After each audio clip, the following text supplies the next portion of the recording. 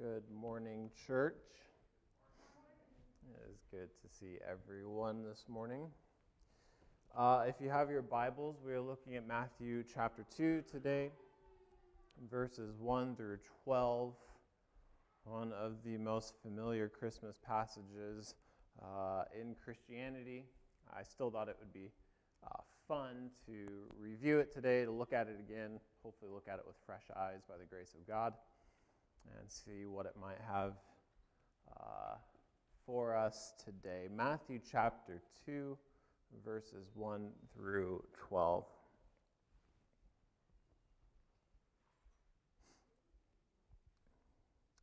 The passage says this: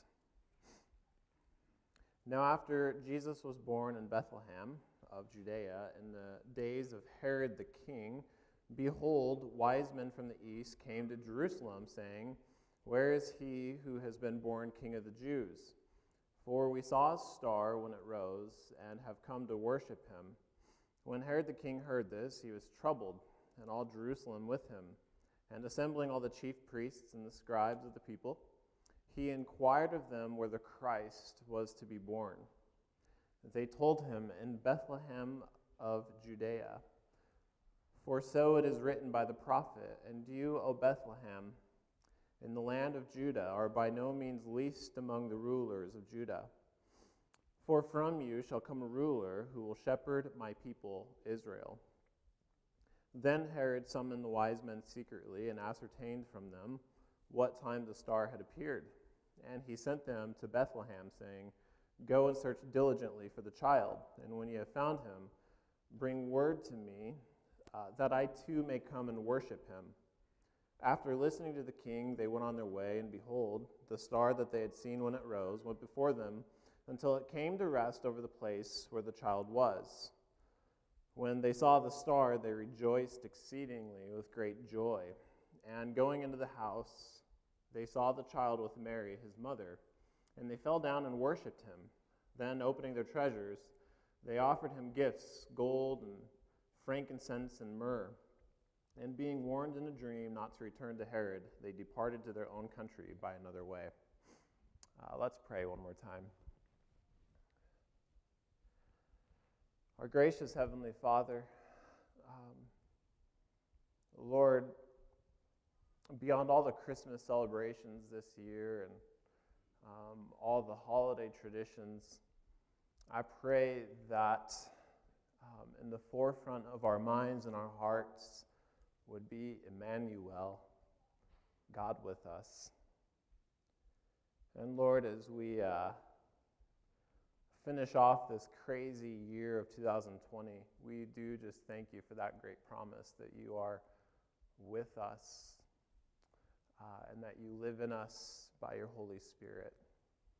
And we thank you, Lord, that even though this world may seem dark at times, that we have the true light, who is Jesus Christ, our Lord and our Savior. And I just pray, Lord, that as we dig into your word today, I just pray that you would reveal yourself to us in a new and a fresh way, that you would deepen our faith, and that you would just stir in us a greater excitement for Jesus Christ, our great hope. Lord, I just pray that you would guide me just through this text and help me to keep my thoughts straight and not preach anything that would be misleading or inaccurate. And just pray that you'd bless this time together. We love you so much, and it's in the name of Jesus that we pray. Amen. Verses 1 and 2 starts out, it says, Now after Jesus was born in Bethlehem of Judea in the days of Herod the king, behold, wise men from the east came to Jerusalem, saying, Where is he who has been born King of the Jews? These wise men are some of the most well-known figures in Christianity today because of the Christmas tradition. You might know that very popular Christmas song, We Three Kings. We three kings from Orient are, bearing gifts we traverse afar. I would sing more. I don't want to torture you, though. But in spite of what we know about these wise men, our tradition puts in a lot of detail that actually isn't in the text. For example, we don't know if there's 3 kings or if there's more. The reason why 3 has been assumed throughout history is because there's 3 different gifts given: gold, frankincense, and myrrh. But there's no indication that there's only 3 of these magi, or these kings. There may have been well more than 3, and that was probably likely the case given that all Jerusalem was troubled by these people.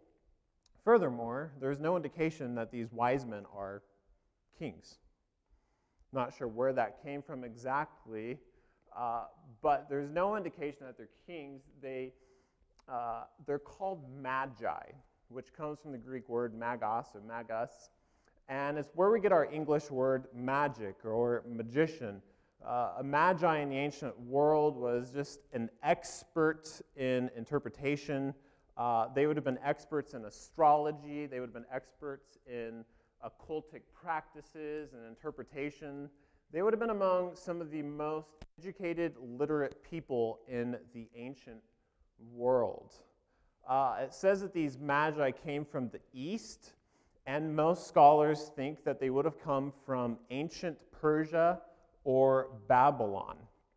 And if that was the case, if they came from Babylon, it means that this little Christmas journey would have been actually about 800 miles that they would have traveled if that's where they were coming from. And so it's no small journey that these magi would have been on to get to Jesus. It might be worth noting that Daniel the prophet, was the chief of the magi. We read that in Daniel chapter 5, verse 11, that Daniel himself was considered a magi. And as a magi, we read in Daniel chapter 1 that he would have been educated in the language and the literature of the Chaldeans for 3 years before he would go on to serve as an advisor to the king of Babylon. So that kind of gives you an idea of who these magi are and where they might come from. Why does Matthew include the magi in his gospel? It may be because these magi recognized Jesus as the king of the Jews. Again, they were some of the smartest, most educated people of the ancient world, and Matthew is trying to make the claim that Jesus is the king who has been prophesied all throughout the Old Testament. And these magi would add credibility to his claim that Jesus is who he is. These magi might also hint to us God's love not only for the Jews, but the entire world. They would have been these pagan Gentiles. They were non-Jewish, and yet they're here at the birth narrative of Jesus. It reminds us of John 3:16. For God so loved the world that he gave his only son. And when we read these birth narratives of Jesus in the Gospel of Matthew and the Gospel of Luke, it's interesting to note that some of the first people impacted by Jesus were these pagan Gentiles who probably would have been despised by the Jews, and shepherds who would have been the most uneducated, filthy outcasts in the Jewish society.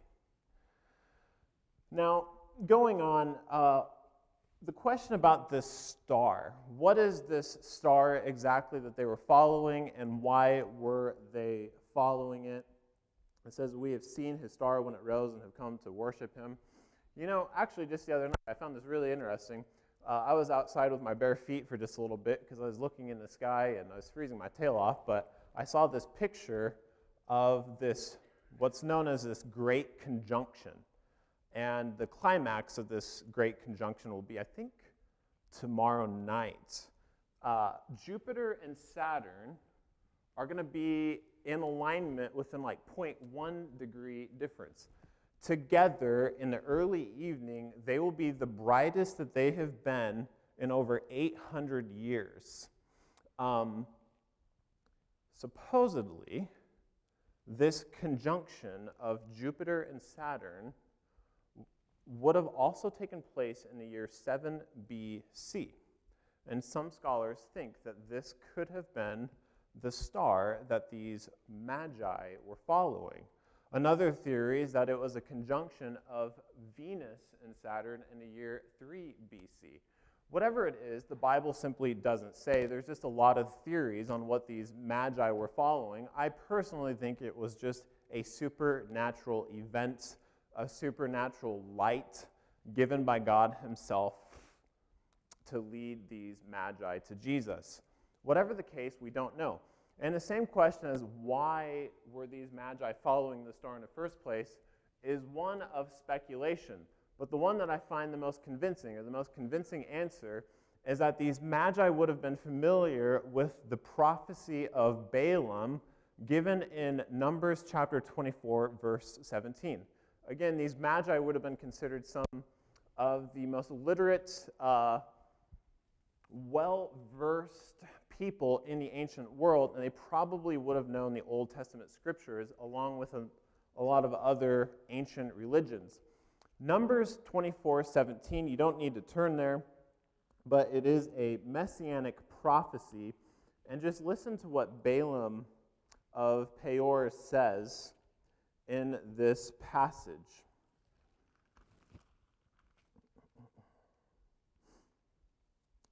The oracle of him who hears the words of God and knows the knowledge of the Most High, who sees the vision of the Almighty falling down with his eyes uncovered. I see him, but not now. I behold him, but not near. A star shall come out of Jacob, and a scepter shall rise out of Israel. And so this may have been the basis for these magi, or what led them to follow the star in the first place. We don't know for sure, but one thing that is worth noting is that the star didn't lead these magi all the way to Jesus. It got them close to Jesus. They found themselves in Jerusalem, but they were still 6 miles away from Jesus. They had to learn the scriptures to find out where Jesus was. They weren't able to find Christ until they heard the prophecy of Micah 5:2 that this ruler would have come out of Bethlehem. It's just striking to note that some of the most intellectual, wise people of the ancient world still could not figure out where Jesus was by their own rationality. You know, it's true all throughout history that mankind, by our greatest efforts and all our greatest wisdom and our scientific advances, still cannot comprehend God. He transcends our thinking, and the only way we can comprehend God is if he reveals himself to us. But this is exactly what he has done. God has revealed himself to us by his living word, Jesus Christ, and by his written word, which we have in front of us today. There's a pastor by the name of Alistair Begg who said it like this: God has given us his written word to introduce us to his living word. We can't get to know God except through the Christ of God, who is delivered to us by the Word of God. Moving on in this text, it says in verse 3 that when Herod the king heard this, he was troubled, and all Jerusalem with him. And assembling all the chief priests and the scribes of the people, he inquired of them where the Christ was to be born. And so they told him, in Bethlehem of Judea, for so it is written by the prophet. And here they quote the Old Testament book of Micah, chapter 5, verse 2, which says, And you, O Bethlehem, in the land of Judah, are by no means least among the rulers of Judah. For from you shall come a ruler who will shepherd my people Israel. Once again, in Matthew's effort to claim that Jesus is the Messiah anticipated in the Old Testament, is given further credibility by the fact that Jesus was born in Bethlehem, which the Old Testament predicted.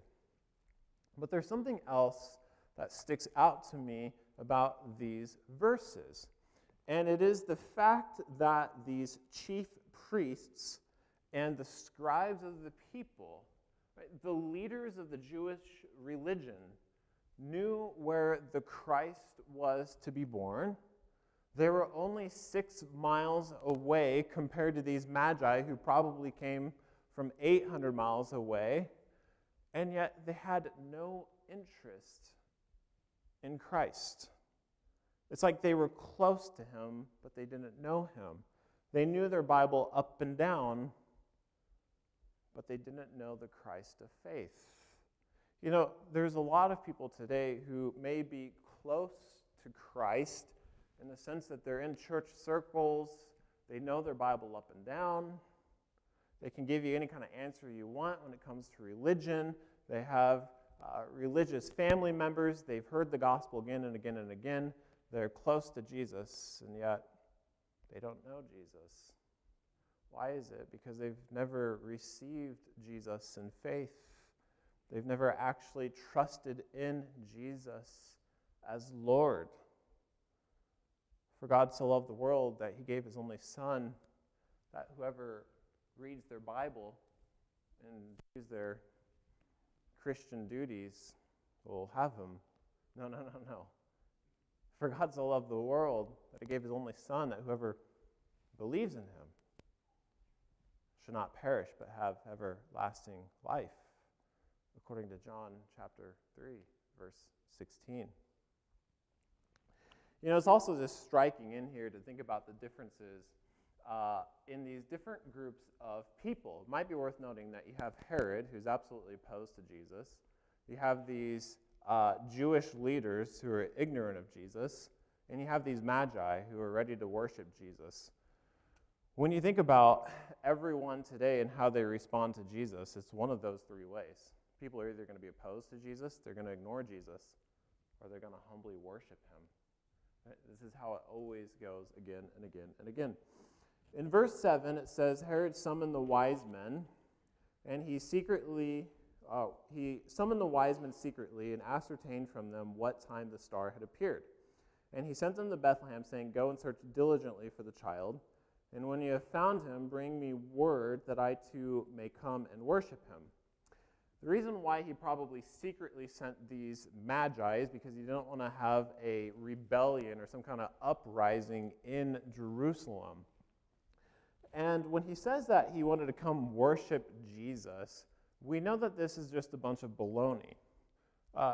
You can read in chapter 2, verse 16, that he actually wanted to kill Jesus. This is why he had all the infants in the Bethlehem area, 2 years old and under, slaughtered.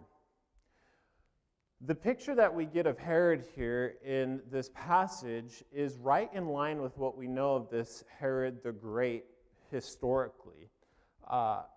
Herod the Great would have ruled in Judah and Israel beginning in the year 37 BC.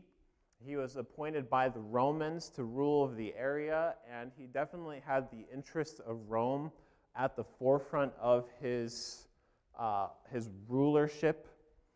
In the early years of Herod's life, he may have actually been considered a good leader from some different respects. He was incredibly successful at keeping the peace.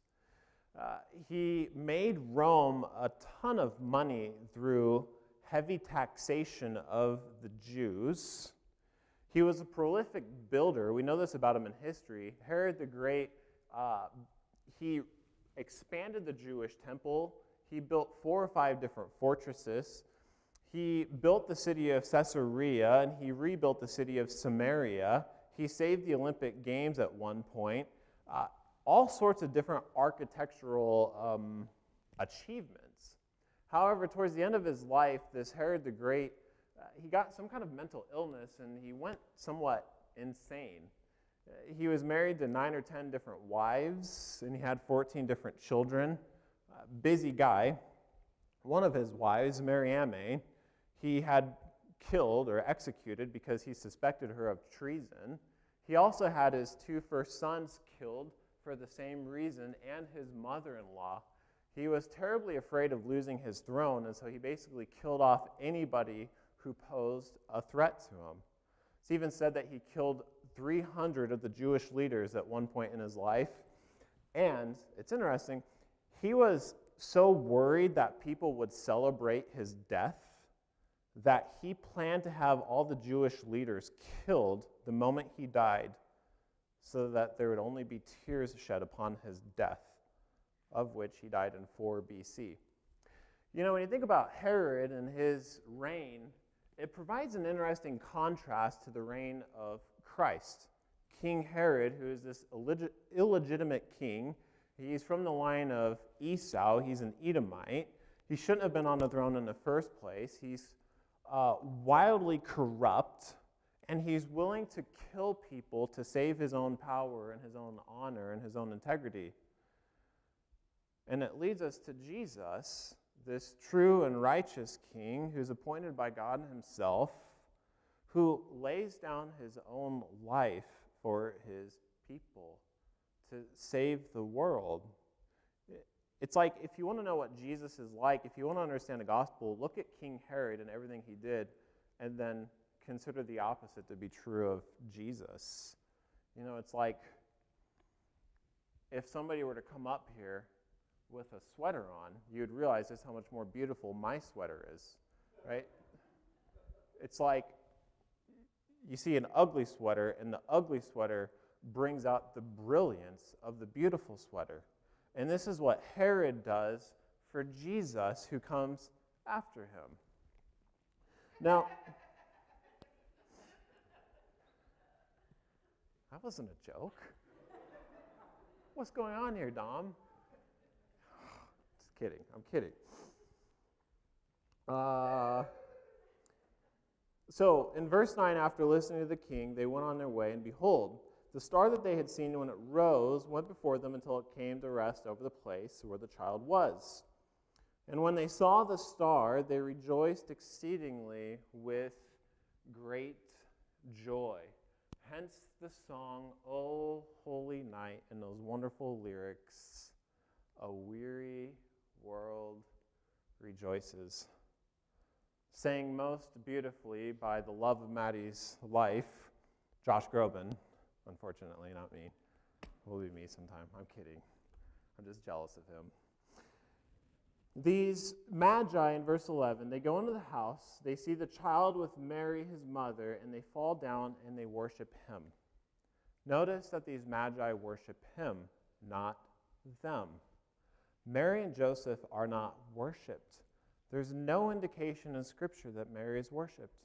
There's no indication in Scripture that she had a perpetual virginity and that she is on the same level as Christ. He alone is worshipped in this passage. And then, opening up their treasures, they offer Jesus gifts, gold and frankincense and myrrh. Matthew doesn't say what the symbolism is in this passage, or if there even is symbolism, but based on how often we see these 3 different types of gifts, it's hard not to assume that they were symbolic of something. For example, gold. We see it all throughout the Old Testament, and it typically signifies royalty. Crowns are made of gold. The inner rooms of the temple, everything in them was overlaid with gold. Why? Because it was signifying royalty. Frankincense seems to signify deity. It was used in the grain offerings throughout the Old Testament. When people wanted to offer a pleasing aroma to the Lord, they would make an offering that included frankincense. We see that in Leviticus chapter 2. And myrrh was a perfume that was very common in the ancient world. Brides would often use myrrh to smell better for their wedding day. Beds were covered with myrrh. And myrrh was also used as a burial spice. You might recall Joseph and Nicodemus in John chapter 19, verse 38 and 39. They come to grab the dead body of Jesus to put him in a tomb, and they wrap him in linen cloths using 75 pounds of myrrh mixed with aloes. And so the fact that these magi offer Jesus gold, frankincense, and myrrh may indicate, or may at least give us a glimpse at who Jesus truly is, that he is a king, that he is divine, and that he would eventually die. Maybe, maybe not. At the end of the day, though, these magi were basically willing to give up their life, travel all this way, and empty out their bags for Jesus Christ. But we know that they left there with their hearts full. It reminds me of the verse in Matthew 10:39, where Jesus says, "Whoever would find his life will lose it. But whoever loses his life for my sake will find it." And we have in this story here Herod, who does everything he can to keep his life. He's power hungry, and he loses it. He comes to a tragic and sad ending. But we have these magi here who give up their life, and by every indication they find it because they left with treasure in their hearts. It reminds me of another verse in Matthew chapter 6, verse 19. I was just thinking about this as we approach the Christmas holiday. Listen to what Jesus says in Matthew chapter 6, verse 19. We'll just end here on this verse.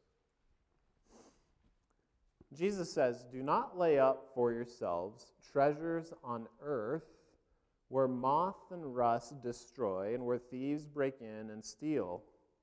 But lay up for yourselves treasures in heaven, where neither moth nor rust destroys, and where thieves do not break in and steal. For where your treasure is, there your heart will be also."